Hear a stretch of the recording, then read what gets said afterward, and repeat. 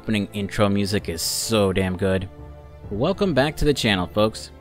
If you recall during my Godfather review, I called the game a serviceable adaptation of the movie, but that its main character Aldo, and by extension his story, were very underwhelming.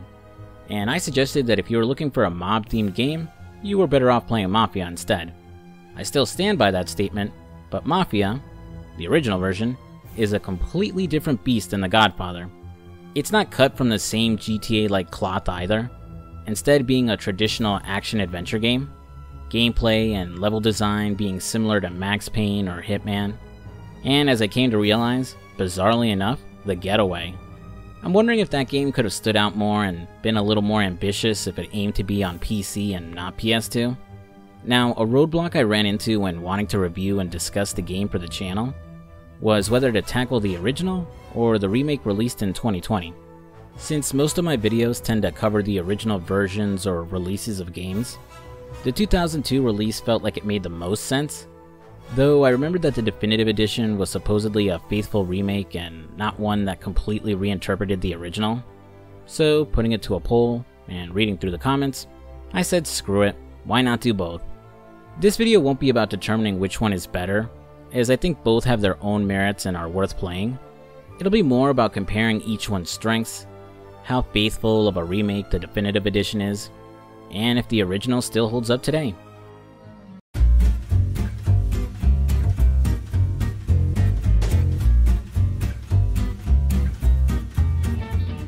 Now, when it comes to reviewing older games, when possible, I like to go with the version I played when I was a kid, which in this case was on the PS2.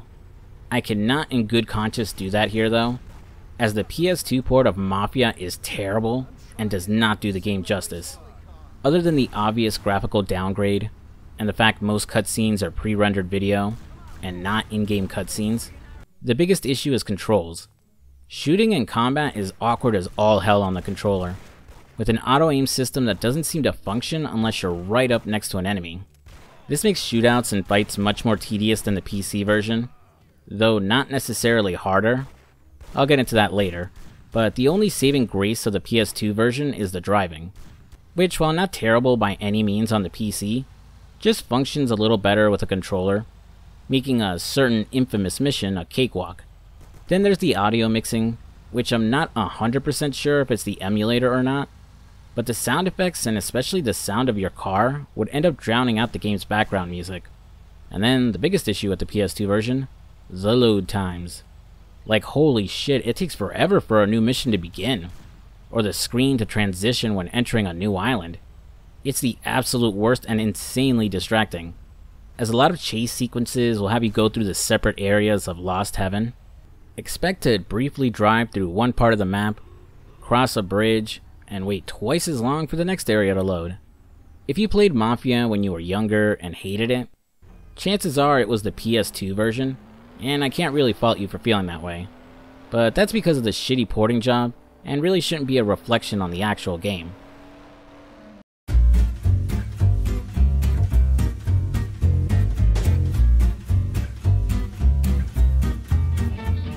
The game is set in the fictional city of Lost Heaven during the Great Depression, and the final years of Prohibition.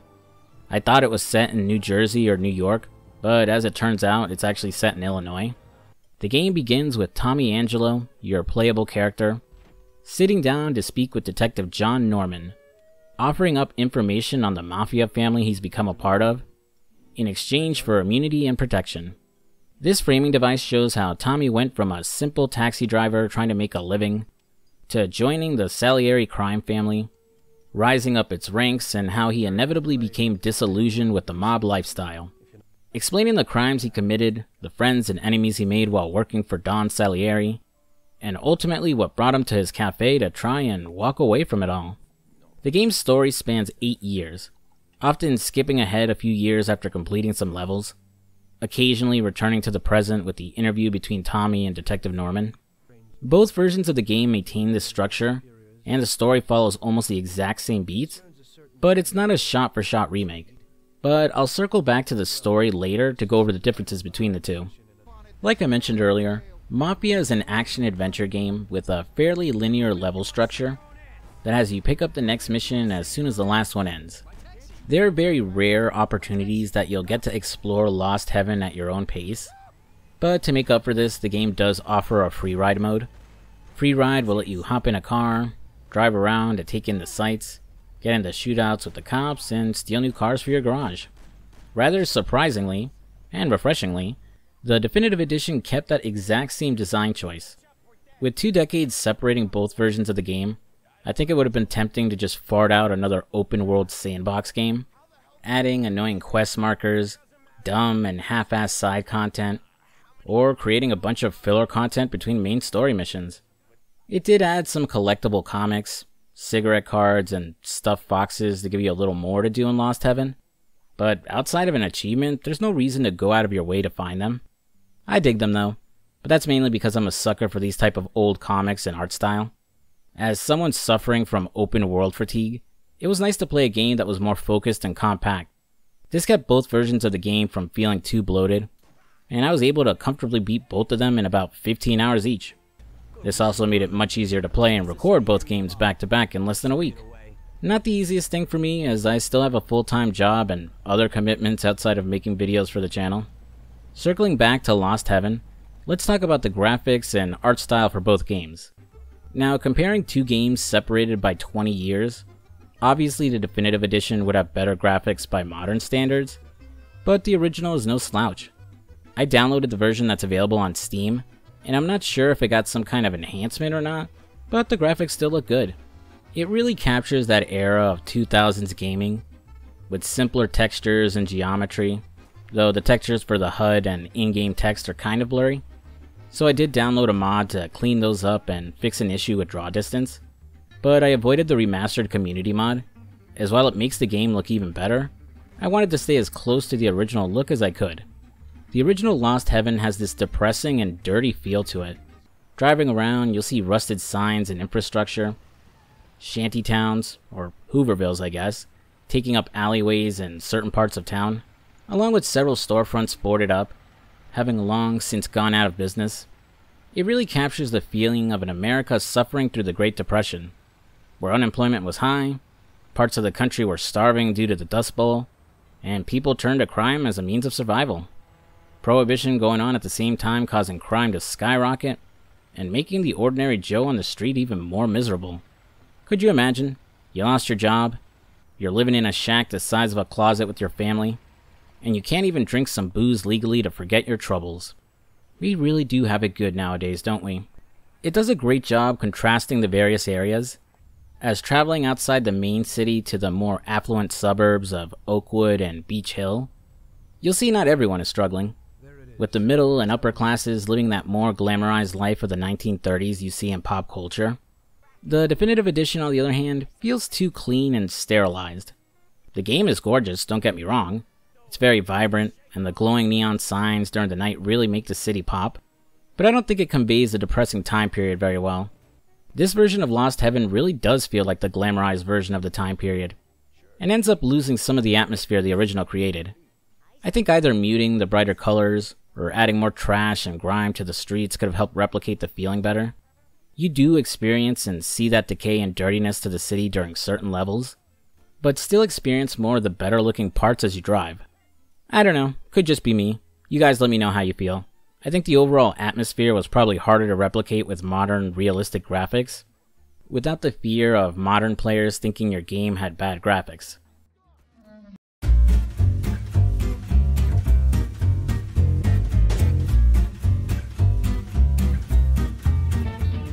Both versions of Mafia play from third person, though the originals zoomed in much closer, only showing the back of Tommy's head and upper back. That closer perspective also ends up messing with the camera, as when he enters smaller rooms or hugs a wall, it has a tendency to zoom into first person until you move him. Controlling Tommy feels fine. In the original version, he automatically sprints in every direction and you need to hold down a button to make him walk. The remake does the opposite, having him walk rather slow unless you hold the sprint button, and man does it feel so much slower here. It's that annoying game design that Yakuza does, where you're not allowed to sprint inside certain indoor areas, in this case your main hub, Salieri's bar. Since just about every mission begins and ends here, you're going to feel like a glacier every single time you boot up the game. Like other modern games, it also does that annoying thing where you're forced to walk and listen to an NPC as you follow them. His sprinting also feels weird. Part of it's because the default control scheme on a controller to make him run is pushing in the left analog stick, which I'm just not a big fan of in any game. But also because he has a bit too much momentum to him, as he tends to awkwardly stop when I let go of sprint or need to change directions. Yeah, I know it's technically more realistic and how an actual person runs, but it always feels weird in video games. This issue with momentum also affects climbing in the Definitive Edition, as I tend to walk into an object, pause, and then begin climbing, as opposed to the original that feels a lot smoother. Not terrible, and if anything, it's how a lot of modern games handle climbing onto an object. It's just something I noticed playing both games back to back. Again, this might be more of a me thing, as I'm also still playing Tears of the Kingdom, which handles climbing in its own way, so some wires might be getting crossed in my brain.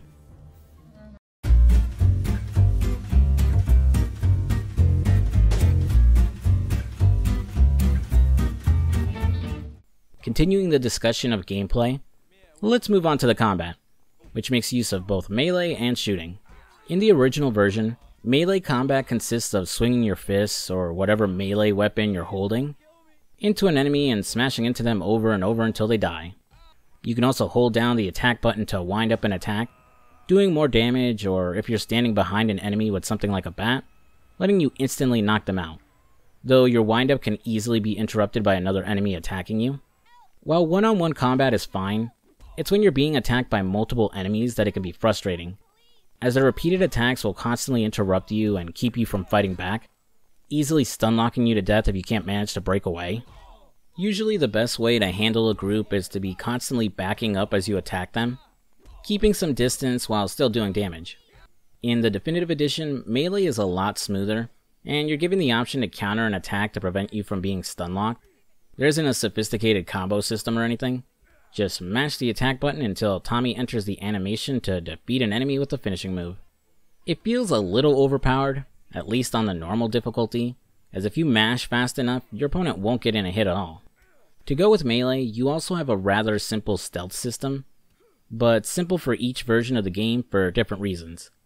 In the original game, it boils down to just sneaking up on an enemy and knocking them out before they notice you, occasionally using cover to hide or wait for someone to walk past so you can get by, but that's about it. I wouldn't really call it a stealth system, if only because the game doesn't really force you to be sneaky, as if you get spotted, you won't instantly fail and be sent back to the checkpoint. I'd say the best example of what I'm talking about is during the mission visiting rich people. In this one, you have to sneak into a prosecutor's home to steal evidence while he's away. You first sneak through a garden maze being patrolled by his guards, and once inside his house, need to avoid bumping into his maid. In his house, you have to keep the lights off and close any doors you open to avoid suspicion, till you find the safe and trigger the checkpoint as the prosecutor arrives home.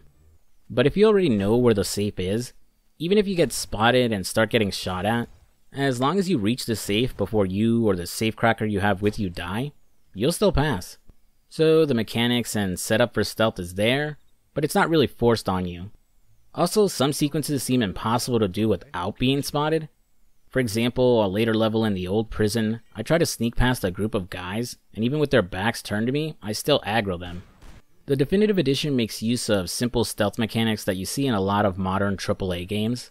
First, you're given a more proper silent takedown, letting you choke someone from behind to knock them out, or knocking them out with whatever you're holding. Next, some missions have been redesigned to be all about stealth. For example, the aforementioned visiting rich people. It's the same setup of having to sneak into the prosecutor's house, but with a much larger maze and more guards to get through first. You now have that attention meter you see in stealth games, which points in the direction of an enemy who can see you, growing in intensity the longer you hang around and the closer they get to you.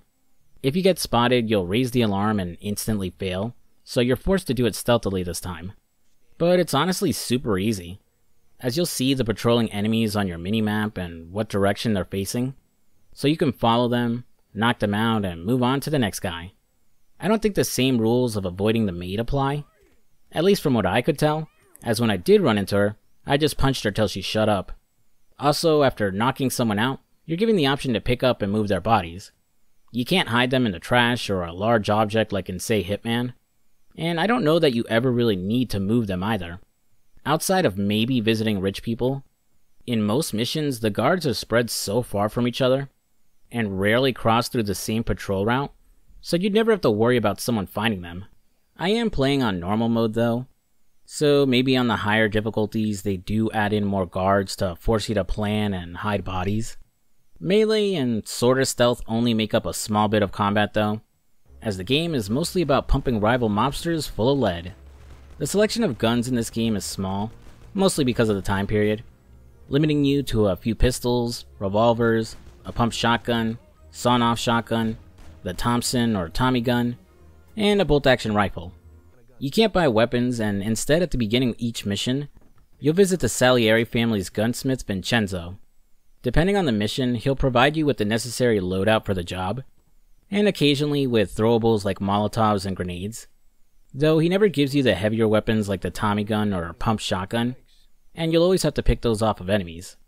In the original game, you can carry multiple small sidearms and 2 larger firearms, sorta.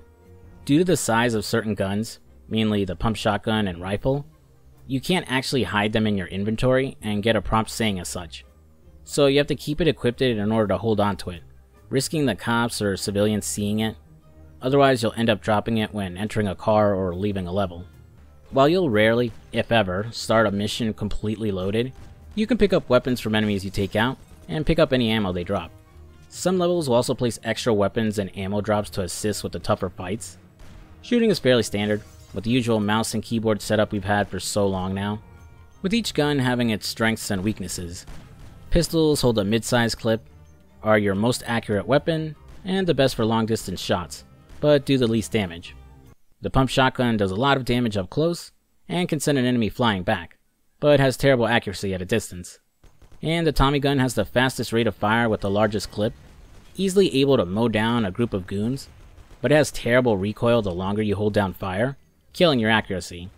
It doesn't really matter what you bring into a shootout, as it's less about using the best gun, and more about positioning, cause holy shit are shootouts brutal in this game.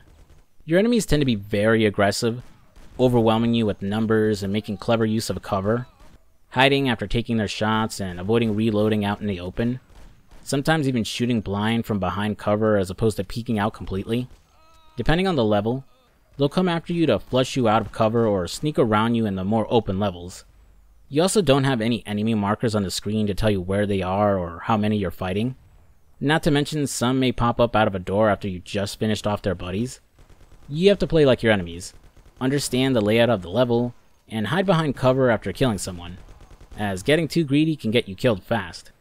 Like them, you don't want to reload out in the open, as the reload animation for each gun is very slow, and can leave you a sitting duck just long enough to get killed. Also, I didn't realize this until maybe halfway through the original game, but reloading will cause you to drop all the remaining ammo in your current clip. Yeah, none of that Call of Duty bullshit of smashing a fresh clip into your assault rifle to refill 2 bullets of a clip of 30. And holy shit, was this the absolute hardest thing to unlearn. I'm so used to reloading a gun to make sure it's always topped off that it's basically become second nature. So even when I realized I was throwing away ammo, I was still accidentally reloading instead of letting my clip run out. That added realism makes the shootouts even tougher, as you might burn through your ammo too fast, but if you engage an enemy without your clip being full, you could run out at the wrong moment and get killed as you reload. The best approach I found was to switch weapons when I couldn't reload, as swapping guns is faster than reloading and can save you in a pinch. The other thing to keep note of is your health, as 100 HP is the max you will ever have. There's no body armor you can pick up to extend your defense. And while the game does have health pickups, they're usually rare, sometimes only giving you 1 or 2 at most throughout some very big levels. They take the form of painkillers that are hidden behind a yellow medicine cabinet marked with a red cross, which can be easy to miss if you don't pay attention to your surroundings, or search every room. You can't hold on to them as they're instantly used up when picked up, and typically only heal 1/3 of your health. So depending on the situation, you'll have to decide if it's better to heal as soon as you can, or risk saving it till you absolutely need it. And we're not done quite yet, as some missions will have you working with your friends Paulie, Sam, or some other NPC who have their own health bar. While they are surprisingly competent for NPC companions, avoiding blindingly charging into fights, using cover, and even keeping aggro off you, they're just as squishy as you are, can't be healed at all, and aren't immune to friendly fire, which means you could easily kill them by mistake and fail a level. Not helped as they can easily blend in with a crowd of other mobsters. Oh, and as one last fuck you, some encounters start you right in front of your enemies, which means you're guaranteed to take some damage before you even have a chance to move. All of these factors combined created some of the most punishing and unforgiving shooting encounters I've ever experienced in any game. While it's refreshing to experience a challenging game that demands a lot of the player and doesn't hold your hand, I'd be lying if I didn't admit how frustrating it felt to get through some of the tougher levels. Now that you've got a clear picture of what the original was like, how does the definitive edition compare? Well, it basically nukes the difficulty from orbit, by adding all the modern, quality of life improvements and the usual hand-holding options in modern games. For one, while shooting, the camera will switch to a closer behind-the-shoulder perspective, making your accuracy better. Vincenzo will offer better weapons the further you get into the game, not just limiting you to a pistol, bat, or Lupara shotgun. Here, while you can switch between your primary and secondary gun fast with the press of a button, you can also make use of a weapon wheel to swap weapons. This lets you slow down the action around you, while also quickly swapping to a melee weapon, throwable, or just holstering your weapon. Though you're limited in the guns you can carry, this time only 2, one sidearm and one two-handed weapon. Throwables get more use here, with several levels having a box of Molotovs or grenades sitting around, easily marked off on your minimap to find. Also, you don't have to worry about your NPC companions anymore, and they're immune to your shots too. The Definitive Edition makes use of a proper cover system, snapping you onto a piece of cover instantly, and letting you peek from it to take your shots. Unlike the original where you awkwardly crouched behind a box or just stood behind a wall. While the enemy AI still makes use of cover, they're considerably less aggressive and will loudly shout to the player when they're reloading or throwing a Molotov or grenade. Simplifying them even more, your minimap will show their locations, so you won't be caught off guard by an enemy you missed and will also know how many you have left in an encounter.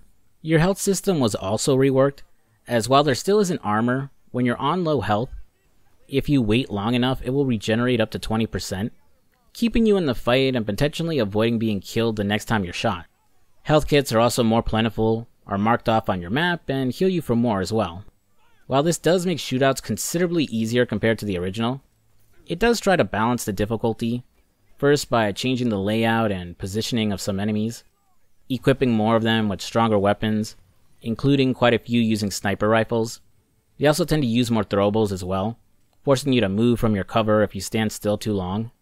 Now that said, while the base difficulty is basically a cakewalk compared to the 2002 original, you can recreate that old school challenge, as you can change the difficulty to classic mode, making enemies more aggressive, removing their icons from your minimap, disabling your health regen, and lowering the amount of ammo and throwables dropped. So while the original is still tougher, the Definitive Edition is as easy or as hard as you want it to be. So customize it to the experience you prefer and have fun.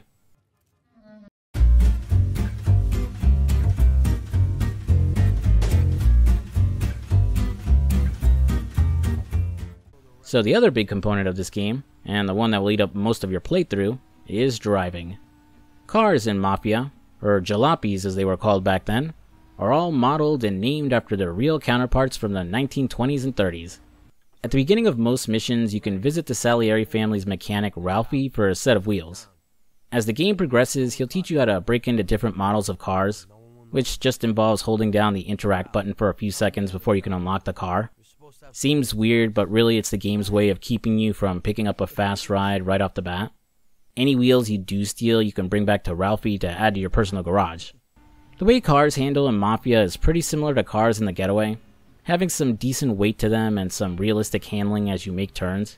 You have the option of using either automatic or manual controls, with automatic accelerating slower but shifting gears on its own. While manual control will accelerate your car faster, you just need to manually shift gears in order to increase your speed. You know, standard car stuff. Probably. I don't know. I cannot drive a stick shift for the life of me. Despite Mafia's reputation for its tougher driving controls, I never found them too bad or disruptive. At most I had to be careful rounding corners at higher speeds. There was this one time I got stuck trying to ascend a steep road and couldn't get my car to move at all, which I'm only just realizing is probably because I didn't shift gears. Driving stays mostly the same in the Definitive Edition, though when accessing your garage, you do get the benefit of seeing the stats of your car, so you know which has the best speed, braking, or acceleration. Like the Getaway, it's not the controls that are the issue, but the experience of driving in general. You know it's just as annoying in video games as it is in real life? Driving the speed limit.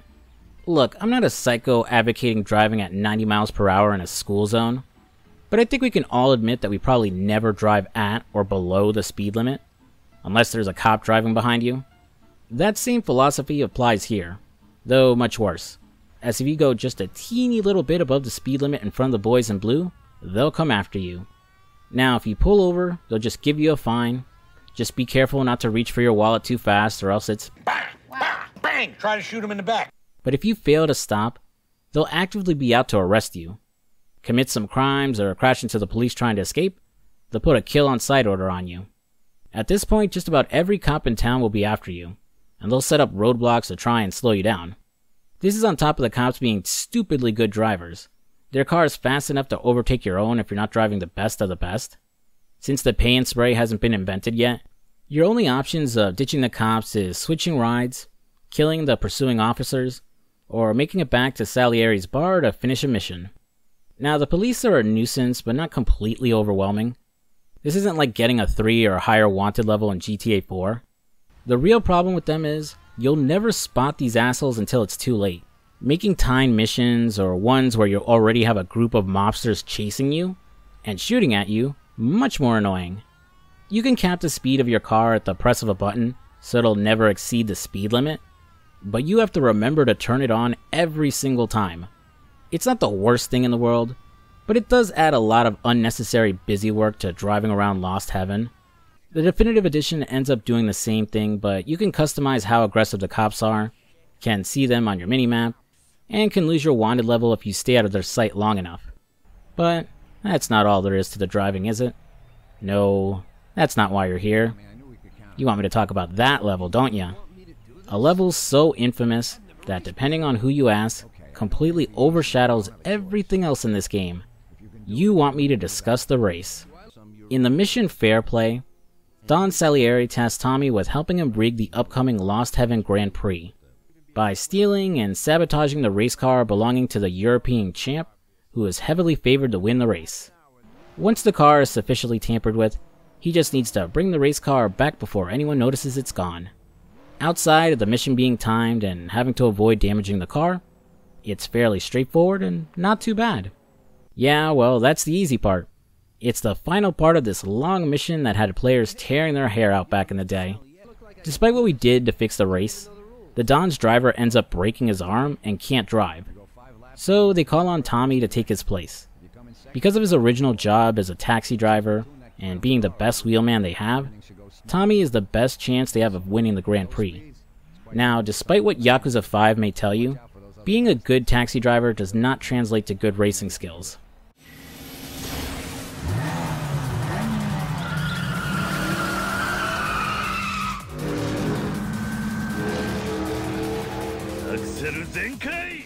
God, I love this goofy series. I can't wait to talk about it one day. So, only 5 missions into the game, maybe about 2 hours into your playthrough, you'll slam into one of the biggest difficulty spikes in all of gaming, as this mission was stupidly tough. First issue is trying to get used to the handling of the race car. Its lightweight and higher speed in comparison to regular cars makes turning a nightmare, pretty much guaranteeing you'll take a turn too wide or spin out completely, costing you precious time as you get the car going again. Then you got the other 12 drivers you're racing against. They're all fast and handle the track perfectly, rarely, if ever, losing control as they drive around turns. And even if you do manage to overtake them, it just takes one little screw up on your part for them to close the distance in no time. Then there's the issue of the length of the race, as you have to do 5 laps around a long track, just over 8 minutes of continuous driving. It's a very demanding race, necessitating a perfect understanding of the driving controls with little to no mistakes whatsoever. Well, it used to be anyhow.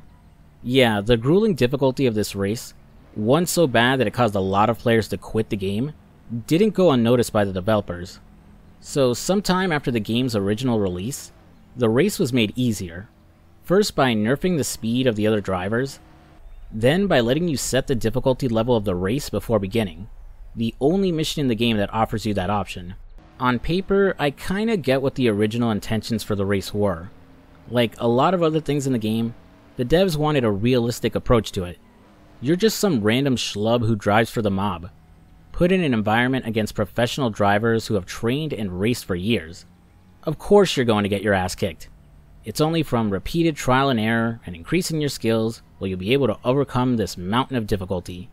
The problem is this mission is so early into your playthrough, and the driving you've done up until this point is nothing like the race.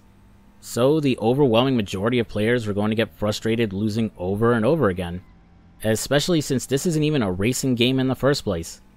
And since the internet was still in its infancy at its time, it was very unlikely they could go online for help or find a guide. If I remember right, there was some kind of exploit you could use on the track to cheat and take the lead in the race, but obviously not everyone would know that. If anyone's curious, I did try this race on a higher difficulty level to experience what it was like back in the day, and yeah, I got my ass kicked pretty hard. So I knocked the difficulty down because I don't have hours or days to spend on one level.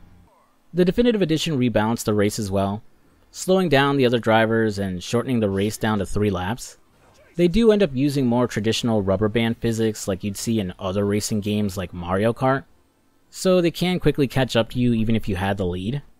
Despite playing it on normal, this version of the race did take me a few tries. A challenge, but not an overwhelming one.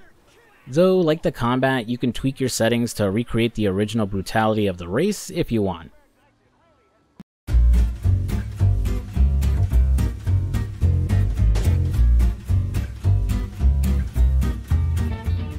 So unlike I normally do with my videos, I'm not going to get into my whole playthrough and discuss the story level by level. Instead, for the sake of time, I'm going to discuss some of the differences in approach to level design each version of the game has. It basically boils down to simplicity versus spectacle. To explain what I mean, let's compare the opening level of both games. Tommy is on a smoke break from his job as a taxi driver when he has a fateful encounter with Polly and Sam, his future associates and members of the Salieri crime family, who are currently running from rival mob goons belonging to the Morello crime family. The two men hold Tommy up at gunpoint, forcing him to drive them out there and escape their pursuers. You then just have to outrun the Morellos, and after you're successful, the two men will ask to be dropped off at Salieri's bar, where the boss will give Tommy some cash for helping and to fix his taxi. Escaping your pursuers just amounts to outspeeding them and can be done in about a minute. You'll spend more time driving these guys to the bar. Simple and to the point. The Definitive Edition, on the other hand, requires you to drive through some blockades to avoid the first group of guys, then avoid a roadblock set up by more guys, drive through some more blockades to ditch the remaining pursuers. It goes on for much longer, adds more objectives to go to before ditching the Morellos, and adds some cinematic camera shots when you drive through a blockade and the other guys crash. It's what every AAA game does nowadays, trying to feel more cinematic and over the top, i.e., a spectacle. For an even better example of what I'm talking about, there's the mission Better Get Used to It. After Tommy walks his love interest and future wife Sarah home, protecting her from a local gang of street hoods, Don Salieri is pissed, taking it as an insult that these guys would start shit in his territory. He puts Tommy and Paulie to put the fear of the Don into them by breaking every bone in their bodies. Heading to their little hangout, you'll go through an unassuming alleyway, beating up thugs along the way, getting into a brief shootout before chasing after the leaders of the gang, and killing them both after their car crashes. The Definitive Edition starts like the original in the alleyway, but pivots into a spectacle almost immediately, as you'll chase the gang to a repair shop, blow up some barrels, and knock out an electrical pole that lights up with sparks and electricity, also taking out the shop's sign. Then you'll continue to fight through the shop and start a fire while killing everyone inside. The mission ends the same way, with you chasing after the gang leaders until they crash. I'm not trying to say that the Definitive Edition leaning towards spectacle is a bad thing, more so that it's doing exactly what you expect from the AAA gaming space. Whether keeping things simple or making them more cinematic is better is going to vary from person to person. Personally, I'm getting kind of bored with cinematic games, It feels like nowadays they're all cut from the same cloth, trying to be this epic story with extended interactive cutscenes, with over-the-top characters, relatable modern dialogue, and average gameplay at best. Some do it better than others, but at the end of the day, a good game should be able to keep my attention with gameplay alone, and not reduce itself to jingling keys in my face every 5 minutes because it's worried I'm getting bored. I wouldn't say Mafia Definitive Edition is the worst in this regard. If anything, they're pretty restrained compared to your typical Sony game, but it's hard not to notice after playing it in the original back-to-back. And to its credit, it doesn't do it for every mission, though it does still lose some of the atmosphere created in the original version of a level. For one final example is the mission A Trip to the Country. You drive out with Paulie to some farm in order to meet Sam and collect some whiskey being imported from Canada. But on arrival, Sam and the guys he's making the deal with are nowhere to be found. It's dark and raining, the abandoned farm creating this foreboding atmosphere that you'd find in a horror game. The tension rises as you wander around, a feeling forming in the back of your mind that you're about to stumble upon a gruesome sight, or get ambushed by a serial killer or something. The Definitive Edition ruins that atmosphere, mostly because of the UI telling you to go investigate in specific areas, Tommy commenting on what he finds, and spelling it out for the kids in the back that clearly the deal was ambushed. I get that trying to find the dead driver in order to move on to the next scene would be confusing in the original. It did take me some time to find him, but maybe using the environment, like a blood trail or very obvious tire tracks, could have worked to communicate where to go without treating it like baby's first murder mystery.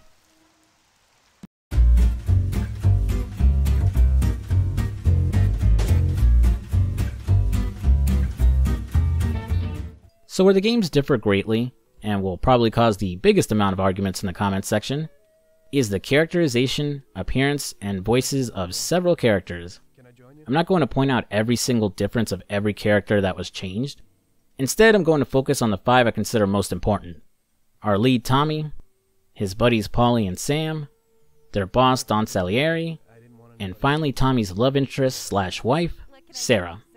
Now, because some of these characterization differences change or recontextualize key scenes in the game, I am going to have to go over parts of the story here too.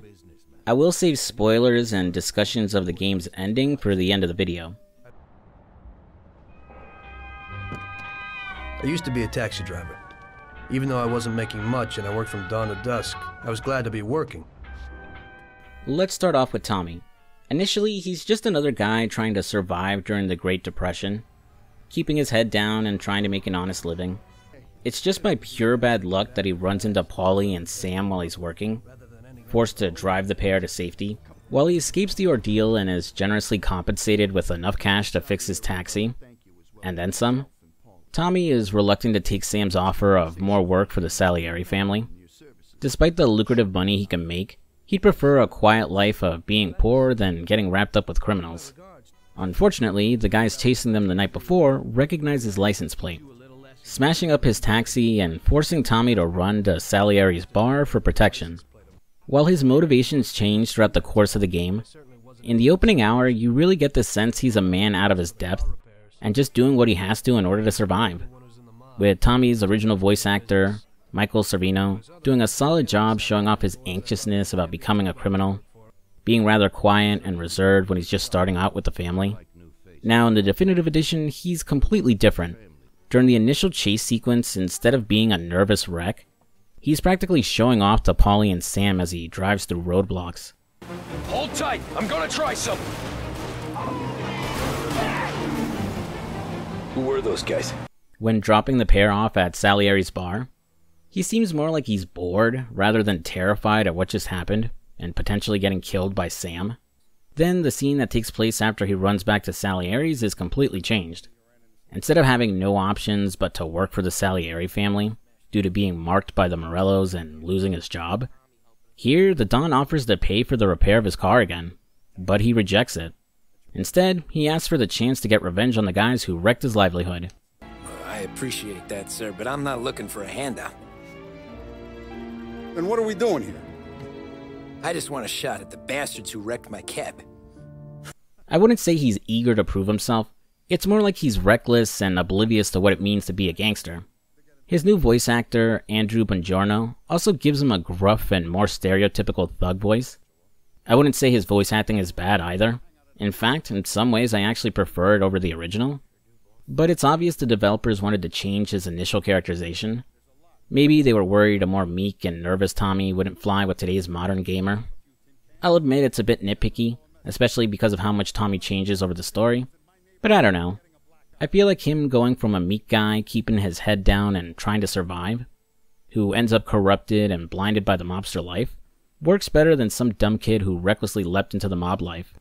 He also ends up coming off a little more brutal in the definitive edition, as he's a lot more eager to kill two characters he spared in the original. He still spares them here, but the circumstances of why are much different. Though it flips it around when this version of Tommy accidentally kills an innocent civilian, an event that haunts him throughout the game, as opposed to the original where we get this line instead. Damn, that's one hot dame. Tommy's characterization in both games can be inconsistent at times. He works better in some situations and worse in others depending on the game. I can't really say which version of the character I prefer, but I do feel like the definitive edition's ending works better than the original's, but I'll get to that soon enough. One spot I feel they did really improve Tommy was his relationship with Sarah. Sarah is Tommy's wife and is introduced in the mission, appropriately titled, Sarah. The bartender at Salieri's bar, Luigi, asks Tommy to escort his daughter home as some street hoods have been harassing her. Tommy does just that, beating up the street rats when they inevitably show up, and pressing Sarah so much that he sexes her immediately afterwards.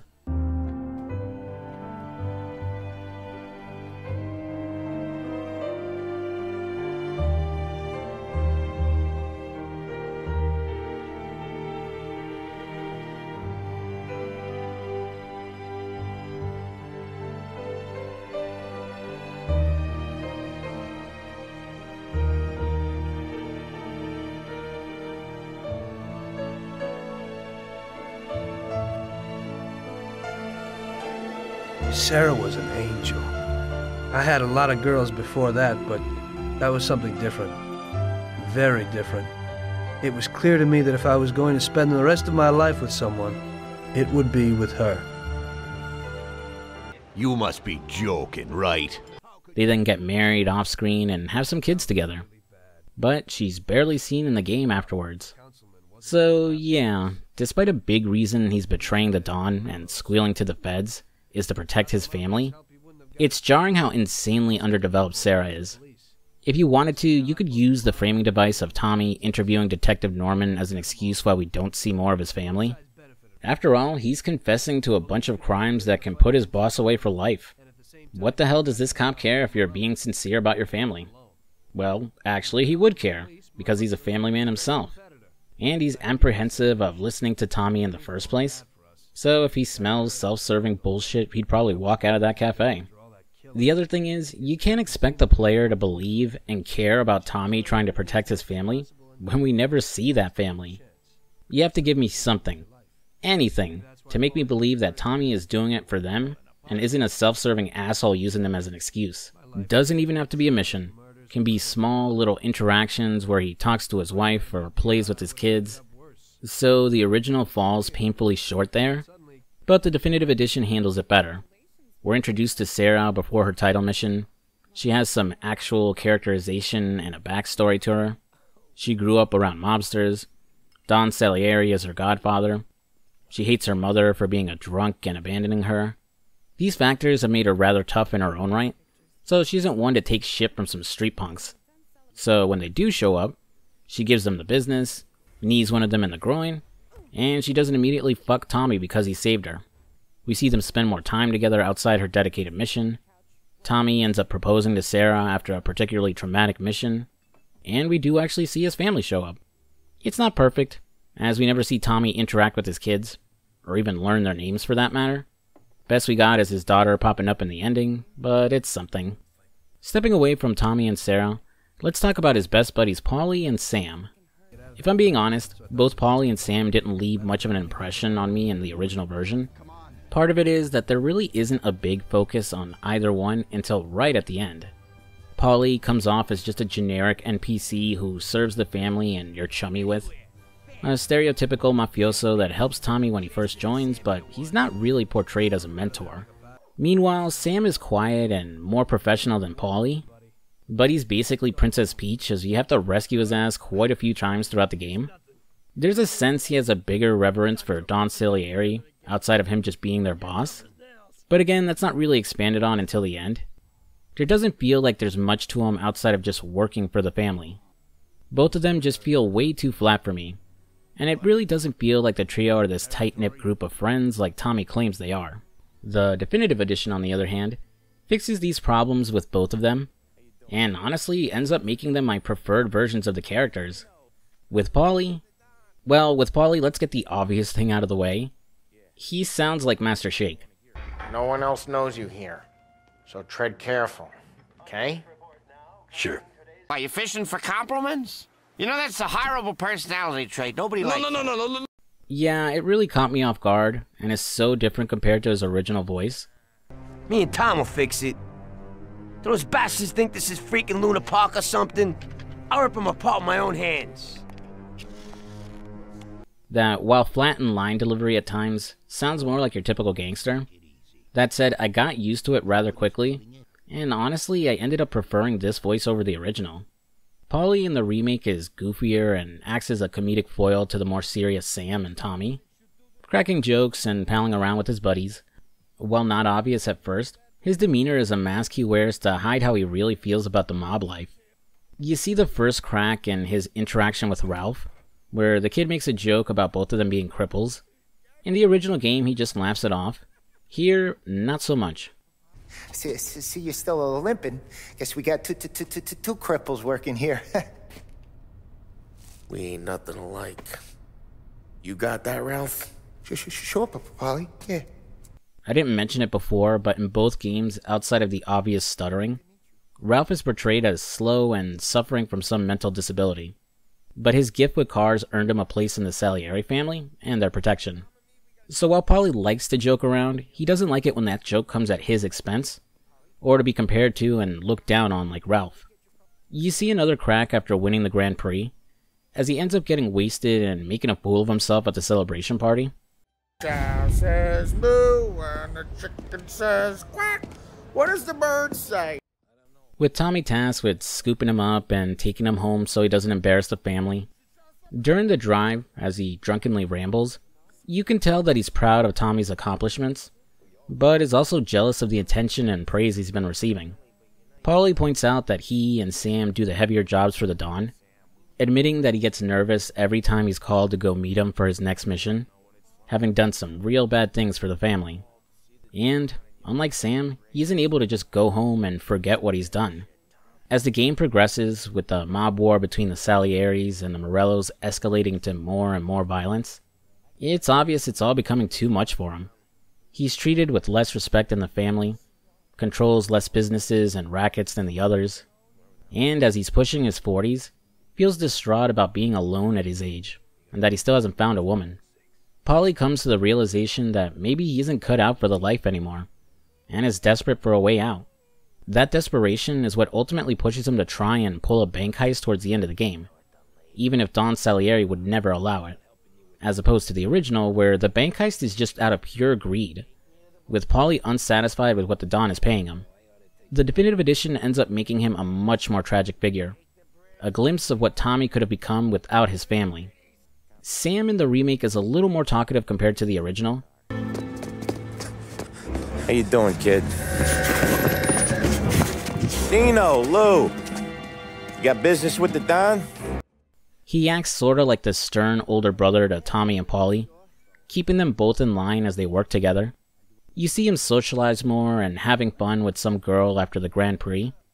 And later on, during a meeting with the Don, Paulie jokes about the two of them often visiting a brothel that Tommy is ordered to blow up. A gentleman's club, just down the street from St. Michael's. The Don has invested a lot of money in it over the years. So, me and Sam. Regardless. Sam's reaction is actually kinda interesting. Not embarrassed or even mad, but what I could best describe as a, bro, what the fuck look. Think like if a buddy of yours overshared something about you to a complete stranger. Sam looking like he just got exposed. Like he really isn't as professional as he wants others to think. The mask slips even further in the same scene, where on top of blowing up the brothel, Tommy is ordered to kill a call girl named Michelle who is feeding info about the family to Morello. Sam protests about making Tommy kill a woman, but it's not about protecting his buddy from doing something seriously heinous. It's about the woman, Michelle. As it turns out, she just so happens to be the girl we saw with Sam earlier. Seems to be his regular call girl when visiting the brothel. But more importantly, the information she got about the family most likely came from him. Though it's not intentional, and it was probably just small pillow talk he shared with her, it again goes to show that Sam isn't above screwing up. He does actually seem to care about Michelle though, as when alone with Tommy, he'll beg him to spare her, asking him to let her skip town and giving Tommy the money to help her do that. I should point out that in the original, this entire mission and situation with Michelle is completely different, as she has no connection to Sam, and is instead linked to Sarah, being a close friend of hers. When Tommy realizes this, that's when he has his change of heart and decides to spare her on his own, telling her to leave town and never return. As the game continues, you start to see Sam at odds with himself, struggling with being an obedient soldier for Don Salieri, and a friend to Tommy and Paulie. Like Paulie, this makes him a much more tragic character, and ends up changing his motivations during the ending. And finally, we got Don Salieri. Well, it looks like Morello is really trying to make me mad. But I'm a reasonable person. I'm not going to dwell too much on him, as in both versions of the game, he's portrayed as your friendly neighborhood Don, a man who rules his territory with kindness and respect, as opposed to his rival Morello who uses fear and power. But as the game goes on, you see he can be every bit as bad as his rival, capable of being just as ruthless, petty, and uncaring of his own men. It's later revealed that he and Morello were once friends who served under Don Pepino, until they betrayed him and divided up his territory. This discovery and the fact he lied to Tommy, Paul, and Sam about a job ultimately sets up the events of the ending and motivates Tommy to turn his back on him. The key differences between both versions is that in the definitive edition, his ruthlessness comes a lot earlier and is more on display. Discussions with his consigliere Frank shows that the boss was always petty and quick to anger when things didn't go his way. This changes the reasoning for why Frank ends up betraying the Don and the family in the mission Omerta, when it turns out the old man had stolen the family's account books. In the original, he was being blackmailed as his family was being held hostage by the Morellos and the feds, so he was backed into a corner out of fear for their safety. In the remake, the same thing happens, but Frank had long grown tired of the life, and had expected the Don to kill him sooner or later. So fearing that even if he went to the Don for help saving his family, Salieri could end up killing them or him anyways, he chose the safer option of just trying to run away. The Don being more ruthless here may be less subtle than in the original game, but it works better to explain Tommy's motivation for betraying him. More importantly though, it works to explain Sam's motivations in the ending.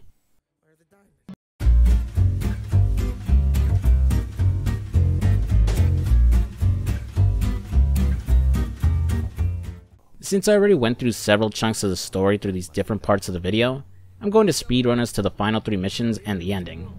I very rarely, if ever, provide a spoiler warning, but if you don't want the ending of both games spoiled for you, feel free to skip to this part in the video. After Don Salieri won the war against the Morellos, his rival and his associates all dead now, things are much quieter in Lost Heaven. Though with Prohibition being repealed, a huge source of income has been wiped out for the family. One day, rather casually, the Don puts the boys to work stealing a large shipment of cigars, which ends up confusing them as they're unsure of his angle. He explains it's mostly because he just wants some cigars, but also that they can resell them to their clients.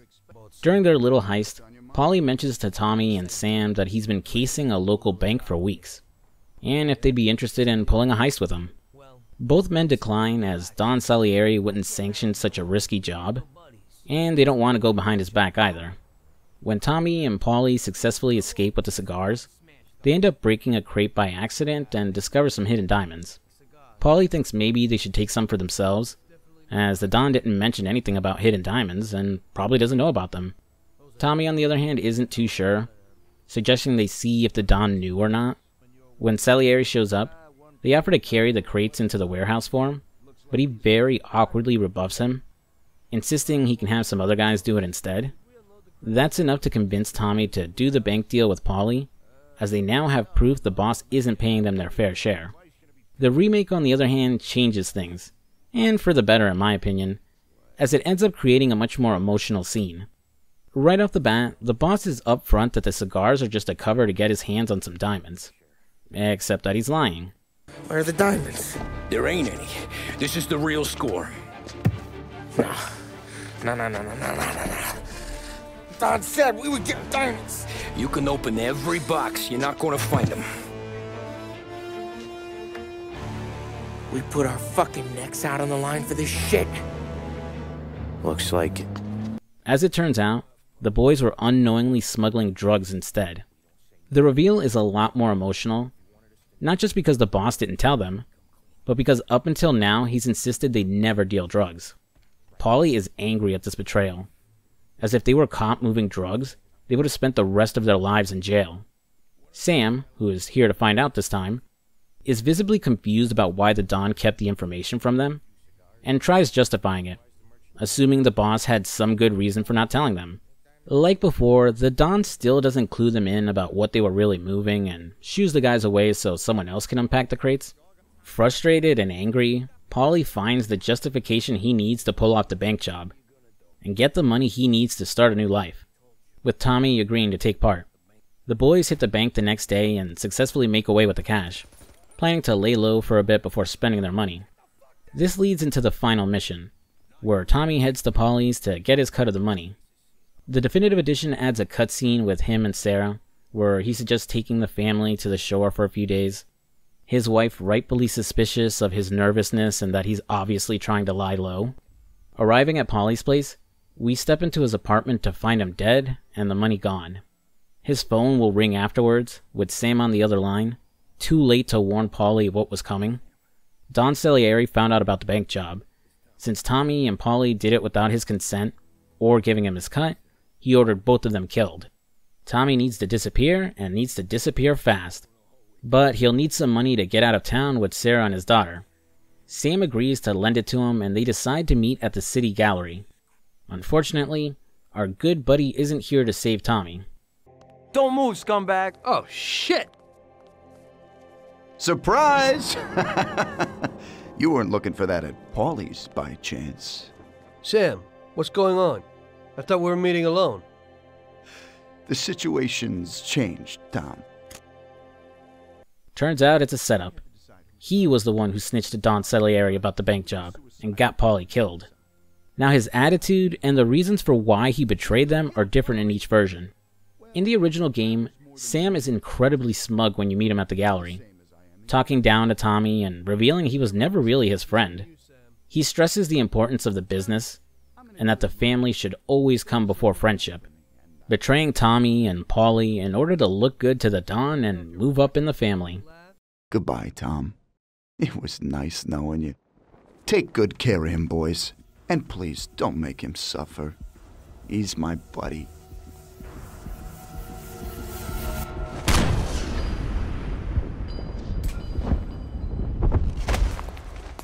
After surviving his trap, shooting through the Salieri goons, catching up to and gravely injuring him, he will continue to stress the importance of serving the family, calling out Tommy for his weakness, revealing he knew about the diamonds all along, but more importantly, that the Don didn't trust Tommy for quite some time now, as he knew that he didn't kill Michelle or Frank, as Michelle stupidly came back to the city and got herself caught by Salieri's men.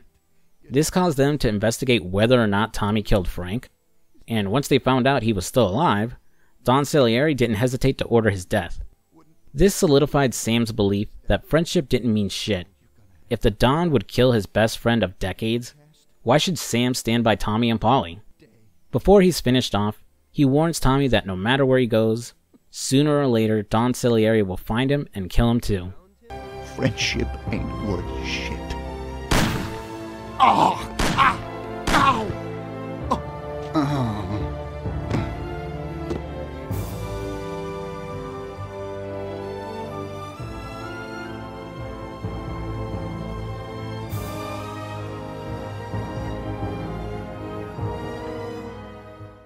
I'll be honest, Sam's betrayal here felt weak at first.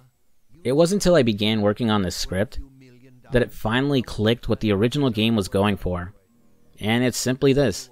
What expectation did we have that Sam wouldn't betray us?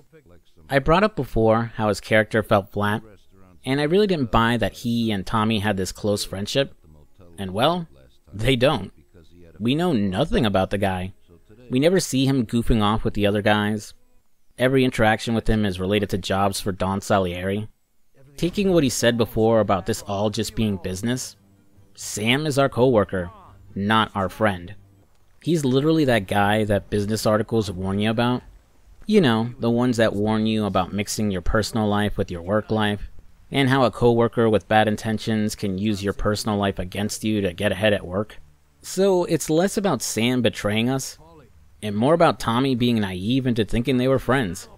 The definitive edition goes in a different and more straightforward direction, but I think it still works too. Don't move, Tommy. Shit.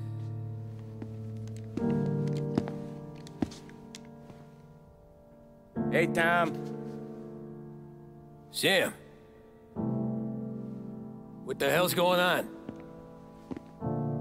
You and Polly put me in a bad spot. I know, Sam, but I'm sorry about that, but I need to get out of town. Can you help me or not? There you go again. Making me choose between my friends and the family. This is what you were looking for at Polly's. Here's your cut. It's more than you deserve. Sam. You killed him. You killed Polly. No. Polly got himself killed. And you seem real tore up about it. Sam isn't smug when Tommy shows up. Instead, he sounds disappointed and depressed, outright saying that he's being forced to choose between the family and his friends. It's also implied that he personally killed Polly this time around. He puts on this show that he betrayed his friends out of loyalty to the Don, but Tommy sees right through him and knows he only did it out of fear. Sam admits it's true, and genuinely sounds remorseful when he says goodbye to Tommy, and asks his goons not to let him suffer. Goodbye.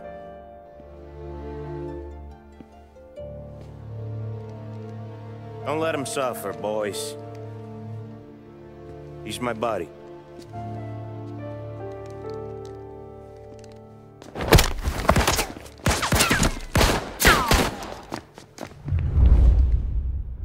Skip to the end where Tommy has shot him several times and Sam is at his mercy, and he comes off so pitiful.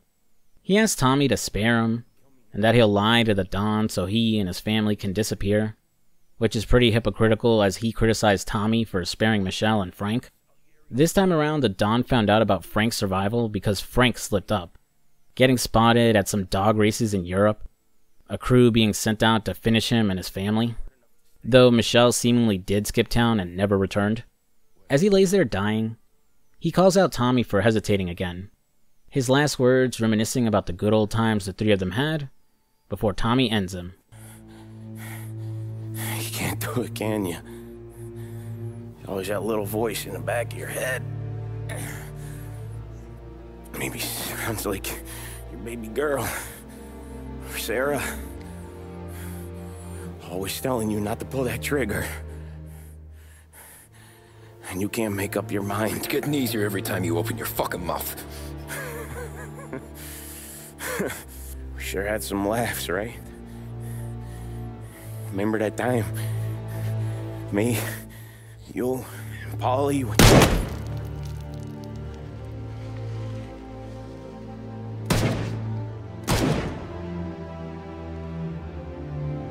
This version of Sam is a more sympathetic and tragic character. He wasn't some asshole trying to get ahead, just someone trapped between the choice of loyalty to the family or his friendship with Tommy and Polly. It's why making Don Salieri more ruthless works here, as not only do we understand what he's capable of, Sam's choice ends up coming down to one simple thing: survival. The exact reason Tommy joined the family in the first place, in the original version. Yeah, they kind of muddled things here by changing his personality. After he leaves the gallery, Tommy is on the run and sets up the meeting with Detective Norman, bringing this story full circle and back to the present, with Detective Norman agreeing to Tommy's terms of giving him and his family new identities and protection, on the condition he testifies in court. We'll then get a voiceover from Tommy summing up the fallout. The Salieri family goes down, life sentences thrown all around, and Tommy getting 8 years in an isolated cell from the general prison populace for his own safety. The definitive edition adds a little more, actively showing Don Salieri, Vincenzo, Ralph, and the other members of the family getting arrested. Also, we see that the 8 years in isolation wasn't exactly a cakewalk for Tommy, as he's very clearly losing it while locked up. Also, when the game skips ahead to the 1950s, it shows an older Tommy speaking at his daughter's wedding, reflecting on the importance of family. Both games end the same way. Tommy watering his lawn when two men approach him and address him as Mr. Angelo. In the original, he replies confused and is clearly surprised when he turns around and sees one of the men holding a shotgun before they open fire and kill him.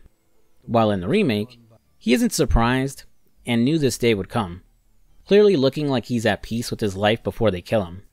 Props to the remake for keeping continuity and showing Vito and Joe killing him. As for who they are, I'll talk about them when I get to Mafia 2. As he lays dying, the camera will pan away from his body. In the original, he's all alone on his lawn, while in the remake, his family is there as he passes away. Some might find it a little cheesy, but I like this ending and version of his death more than the original. Not just because he gets to die with his family beside him, though it's probably an absolute nightmare for them, but it helps sell that he really did do this all for his family, accepting his death because he knows they're safe.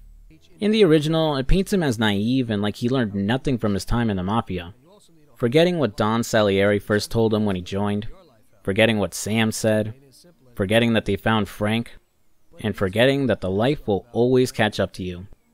I messed up. So did Paulie and Sam. We wanted a better life, but in the end, we were a lot worse off than most other people. You know, I think it's important to keep a balance in things. Yeah, balance, that's the right word. Because the guy who wants too much risks losing absolutely everything. Of course, the guy who wants too little from life might not get anything at all. And that was Mafia, and Mafia Definitive Edition.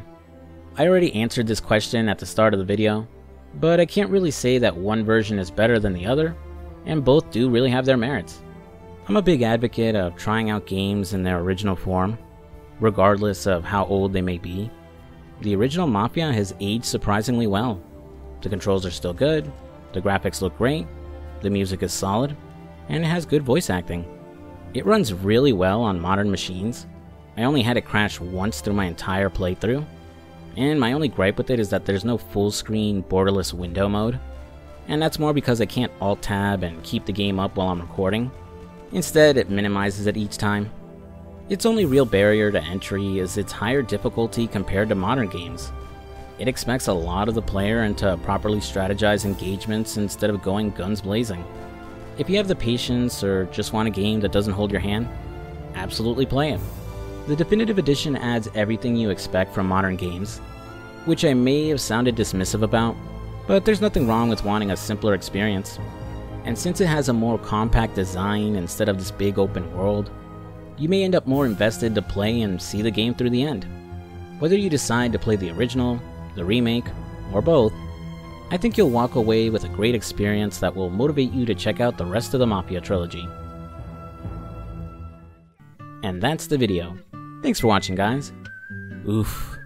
I'll be completely upfront with you guys, but I am seriously exhausted, as I've done nothing but work on this video since I finished the Punisher one. Playing both games back to back wasn't too bad. If anything, I'd say I managed my time better in doing it than I did playing Saints Row 2. It was more about figuring out the structure for the video, and making sure to compare the most important parts of both games. It's why I didn't list out every little difference between the two, and why I didn't go the usual route of recapping my playthrough mission by mission. Otherwise, I would have ended up making the video too bloated.